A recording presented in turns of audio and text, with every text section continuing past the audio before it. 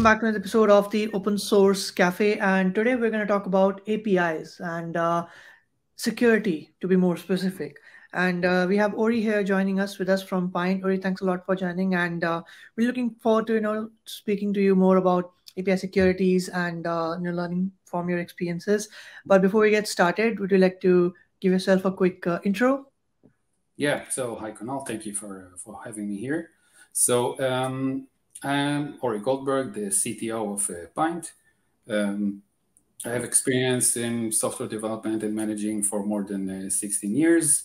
The last 8 to 9 years in the cybersecurity, started entering my world of cybersecurity in the automotive cybersecurity, which I did many interesting things around vehicles, attacking vehicles, breaking vehicles, all in the name of science, of course. And from there, in automotive, when we understood that the vehicles are not they are interesting in cyber aspect, but the main business is to understand what's happening in the cloud, and automotive manufacturers moved a lot of software to the cloud, and we looked at the cloud area, and which led us to this venture of Pynt. When we understood that API security is much more needed, I think that automotive security. Yeah. And in brief, can you share with the audience what we are going to talk about today? What is the theme of this podcast? Yeah, so I'm going to talk about shift left and what is shift left and why everybody talk about shift left, especially in API security. What is shift left? Was it good? The whole subject of moving security more to the development side of things, and test for security, where you develop the code instead of doing it on the right on production time. Why it's better to do it as close as possible to development, and why we don't see it happening as we wish to see it in the numbers that we wish to see it, and what's stopping shift left. And I'm going to talk about Pynt, of course, in the end, about explaining what our product is doing and how it does fit shift left of API security testing. Amazing. And before we talk a little bit more about shift left approach, can you tell us a little bit more about like the problem space in API security right now? Because I think when we talk about security, talk about like, okay, more policies, you need like better policies, more tests, rigorous testing and things like that. So can you tell us a little bit more about what is the problem space? Is it like an API issue, or is it like some of the practices issue? Yeah, so the API security is like a huge buzzword these days. Everyone talk about that, and the problem is not the APIs. Of course, APIs are amazing. It actually gives us all developers more like a standard way of communicating between applications. API are starting to look the same, more or less. Different technologies a bit, but more or less. If I'm developing a software that is consuming another API, so probably looks like the API I integrated before that. It's very easy to work.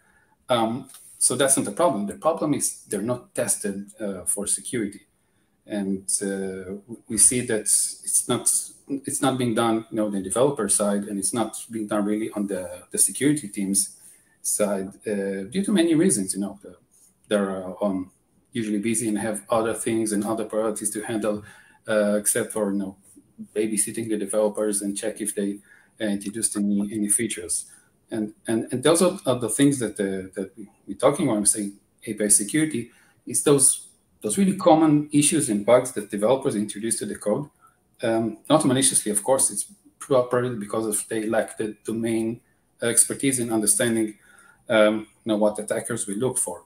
So we look for those bugs that are introduced, not like configuration issues. We're not talking about configuration stuff. If I left my S3 bucket, public instead of private, this is not the case that I'm talking here.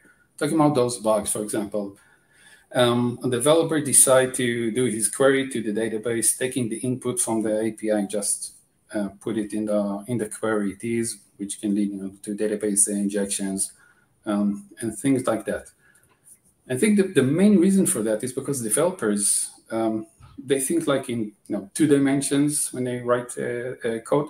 So one of them is I need to write the code. I need to run the functionality that I'm required to do. Okay, so the code is doing what I want, and then the second phase. Okay, I test it for functionality, for quality. If some input is breaking my function or my application, and try edge cases and things like that.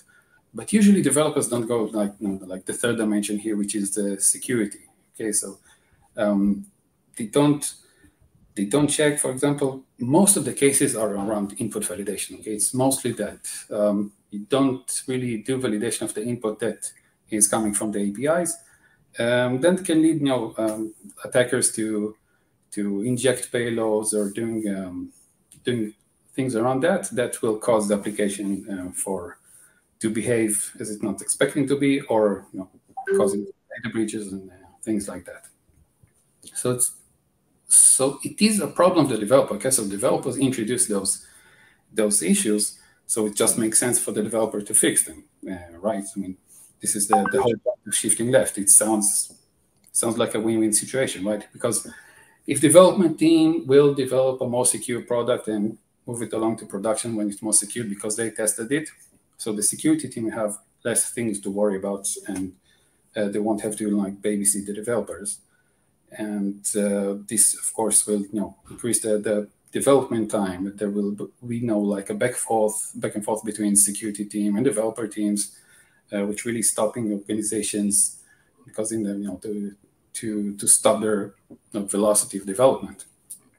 And of course, we have less incidents, and I think this is basically the goal of everyone here, is making the bad guys win less, because they're winning a bit too much lately. We cannot think about stopping all cyber attacks at all, but at least those issues that hackers know to look for and developers can find in their own environments will make everyone happy. So we understand the shift left is important, right? It's going to benefit everyone, but it's not happening really on the scale that we want. And I think the reason for that, mostly, a couple of reasons, of course. Okay, so there's no responsibility. There's no clear responsibility of who's responsible for API security issues. Okay, is it the developer? And it makes sense, right? The developer developed the code. You should be responsible for fixing it and for checking if it has any security issues. But they lack the expertise, right? I don't expect every developer to know all the OWASP security standards and guidebooks on how to develop secure code. I think we wish that all developers will be security experts, but that probably won't be. And besides, developers, we're throwing so much on developers these days. They have to develop code, do the testing, they do DevOps sometimes, they do the test, the Lambda function, serverless, they set up the environments to do so many things. So they could say, okay, so now we have to do security also. It's a bit problematic here. If it's not right to say that the security team is responsible because they didn't write the code, it's not their bugs. Okay, the developer developed it. The security team is they can check it, they can test it, but why they're responsible for it, right? And DevOps also throw it all on the DevOps is not. It might be a good option, but especially if you put a security mechanism testing in your pipeline and it doesn't break the build if there's an issue. So we've done nothing here, right? Also, the DevOps can maybe run tools that find the issue, but they cannot fix it. So it all goes back why the developer should do it. Yeah. And can you talk a little bit more about, if we talk about the problems and stuff, and you mentioned, we'll talk more about the scale part, but can you talk a little bit about what the shift left approach to API security is? Yeah, so we know that these are issues that developer introduced. Those are bugs. I don't think they're quite different than any quality issue or any bugs that the QA teams like look for. So shifting left in API security means that we need to test for security issues right in the development, right on the staging environment, on the testing environment, whatever is being done there. And there are many three areas where we can test in the development phase. One, static scanning, SAST tools that statically scan the code for issues and they alert you. And static scan tools usually have a lot of findings. If you've seen a scan of a SAST, so it's like tons of findings, and you usually commit to just solve the most critical one. And most of the scan tools that don't really cover the static scan tools don't really cover API issues, those API issues that I've talked about before. So we have another type of tool that we use, the SAA, the software composition analysis, that one that's checking for third-party libraries that are vulnerable. So also this of course is being done on many tools that give you SAA today. And we have the dynamic tools, those to do actual testing, creating attacks against your testing environment or staging environment, and check for those issues. And Pynt is a tool that is doing dynamic scanning. So what we want to do to developers to run security tools from their side, because they don't have the security expertise or the domain expertise to do it themselves. They need a tool that will do it for them with the least effort that they need to invest in that. It needs to be very easy to use, no many configuration, no many questions around security, just run the tool, see the results, action items, fix it, and move on with your life. Because security, however interesting or boring as it sounds to different people, it's just a security, okay? Your product, the product that you're developing is doing many great things and many amazing things, and security is not a feature of the product, just something you need to do. So when I develop a code, I just need to understand that, okay, I need to do testing, security testing, fix if something comes up, and move on with my life and continue development. Amazing. Thanks for sharing, Ori. And a follow up on that can be like some of what we talk about. We talk about the whole culture around it, and the why is it good and the benefits. And you touched a little bit upon why this thing is not happening at scale. Can you touch a little bit upon it, like a little bit more around what's stopping it? And you mentioned let's say developer creates this issue, so developer has to fix it, or the security person. So can they find like a balance between? Yeah, so I think that another thing that's stopping it is that developers don't have tools to do it simply from their side.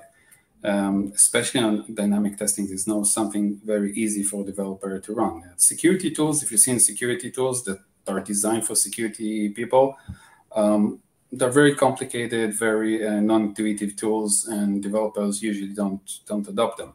And so if you want to give developers a way to do security testing, we need to give them tools that will be super simple and the things that won't require too much of his time, something like 3 clicks and to set it up, run it every time you do like your functional testing, do the security testing, and that's it from your side as a developer.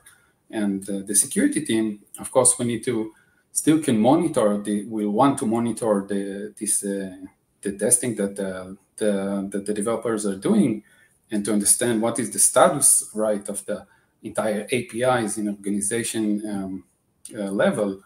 But again, the developers need to run the tests, fix the issues, and security team needs to monitor it or governs it, just to understand that they're actually doing that. But responsibility is still at the developer side.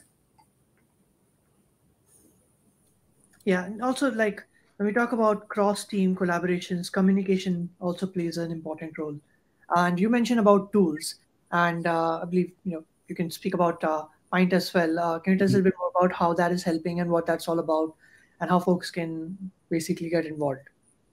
So when we developed Pynt, when we started to building the requirements for Pynt, then we understood that we want to build a tool for development teams. So to get a developer to adopt a security tool, it needs to have several features. Like it needs to be fast. Okay, we need to do those testing. We need to do them fast because developers' attention span is not really long. We probably won't wait an hour for a security test to finish. I want something that will be quick, several minutes at least, not something that will take too long.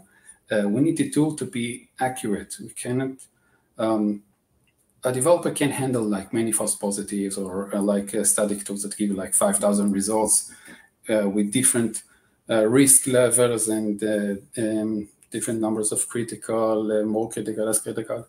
I think a developer needs to look at it like his compiler says, okay, errors and warnings, and errors, we have to fix, and warnings, these are nice to have if you fix them.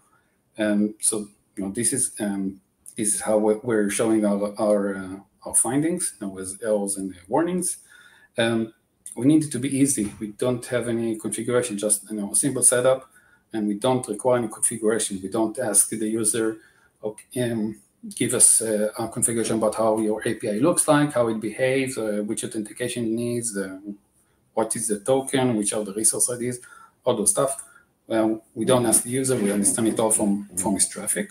Okay, and the last thing we understand that to give a developer security tool, it doesn't have to be a tool on its own. We cannot, we don't want to expect developers now to learn a new tool or new UI application that do the security testing. No, we need to integrate with their own tools. Okay, so we started building Pynt that will enhance Postman. Okay, so everyone knows Postman, and Pynt is first integration is with Postman, is giving API security testing options to Postman users. And the integration is very easy, very, very simple, very seamless.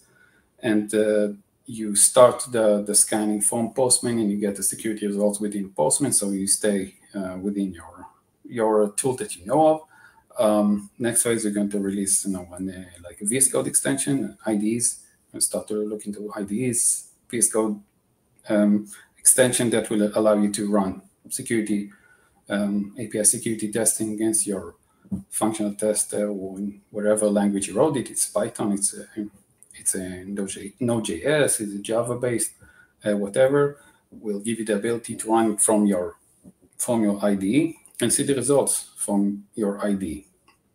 So that's what these are the basic blocks that we designed Pynt with. Amazing, and I'll share a tutorial on it soon as well after this video is out, so make sure you check that out. But yeah, thanks a lot for sharing, Ori, and all the links I'll leave in the description below so you can check it out later on, and you can join the Pynt. I believe you have a. Let me just see. Yeah, check out our website Pynt.io. We have the Postman in the public workspace of Postman collection. Yeah. Very easy to use. Please use it. It's a community version. It's free. It will remain free, of course. Yeah, cool. And I was mentioning about the Slack as well, so you can join the Slack channel. All the links you can find on the website and under the community tab, so you can join that and carry forward the conversation over there. Well, it was great talking to you, Ori. Thanks a lot for joining, and I'll hopefully collaborate with you in another event. But it was really great talking to you, and yeah. Thanks everyone for watching. Have a great day. Bye.